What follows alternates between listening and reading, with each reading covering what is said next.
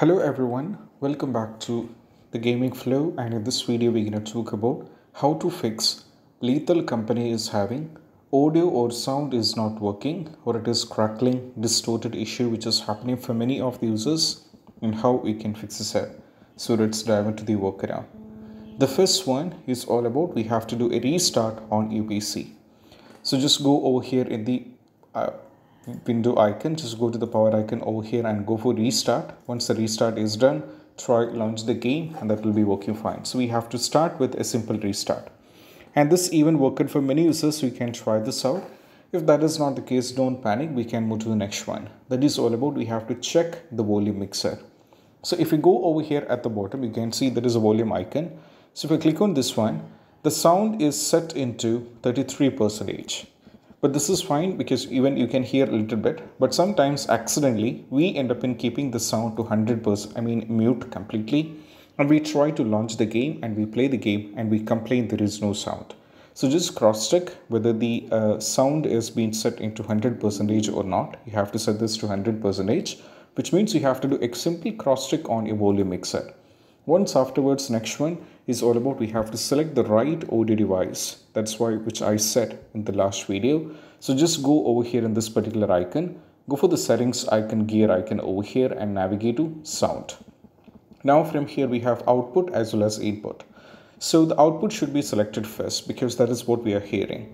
So here I have selected the output, that is 2 USB audio device. That is my output. So that is my correct right speaker, so that which I selected.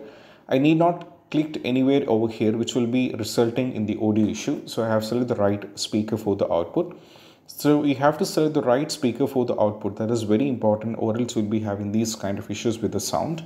And also it is quite important that you have to make sure that you set the volume to 100%.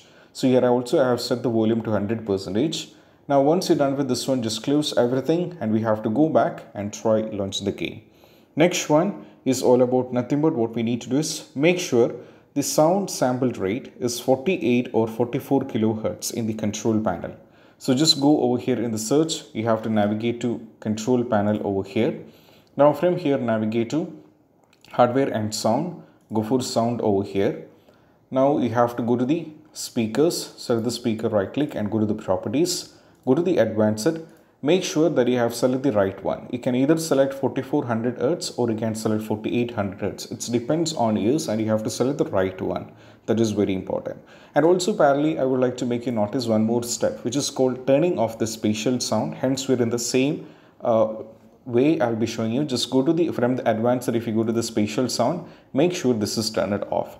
So after setting the sound sample rate to 48 or 44 kilohertz, you can set the spatial sound and you can set this to turn off it. And once afterwards, just go for everything okay and close this, and we have to go back and try launch the game.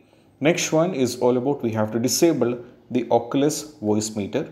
So just go over here in the search, we have to navigate to the control panel. Now from here, go to the hardware and sound, navigate to sound. We just need to navigate to the sound. So right now, as you can see under these speakers, there are many things, but sometimes for the users, you can find Oculus over here. So if Oculus is there, just disable it. If it is enabled, we have to disable it, disable the Oculus. And once afterwards, just close everything this as well. You can close this and try launch the game. Next one, we have to install the audio device. Like I said, you can either install or update the audio device. Just go over here in the start, right click and go to the device manager. Now from here you can navigate to sound, video and game controllers. Go to the USB audio device, right click and go for update driver. Search automatically for drivers, which is very important. You have to update it. And keep in mind, this is very important step. So just update it, and once afterwards, try. Next one, we have to verify integrity of game file. So just go over here, right click and go to the properties. Go for installed file, and we just need to go over here and verify integrity of game file. So this is going to take a lot of time because this will cross-check every single files of a game, and if any files are corrupted and if any files are missing, and all these kind of issues will be fixed by this. And this is very important, and you can try this out as well. And these possible workarounds can be done when you come to this. I hope this video is helpful, and if you find this video helpful, don't forget to subscribe and click on the bell icon for more notification. See you soon in the next video. Peace out. Bye bye.